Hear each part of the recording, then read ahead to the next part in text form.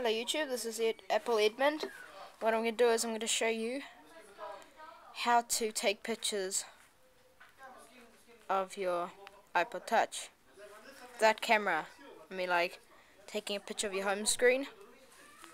Okay, so to do it, what you're going to need is, well, any picture you want to find, just find, so like on the internet or something, some picture you want to save. You can't really save pictures from the internet.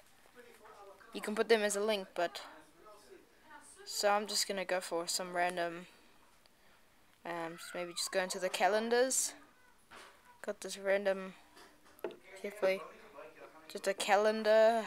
Well, so what you can do is you're gonna get the button right here, the one that does the switching off button, and you're gonna get your home screen button, the one that goes to your home screen, and you're gonna get both buttons and press them at the same time. You should see a white flash and have a sound like a camera sound. Ching! Like, okay, I'm not that good at camera sounds, but anyways. And then you just exit, go to your photos, and then look on your saved photos. In the bottom should be the one that you took a picture of.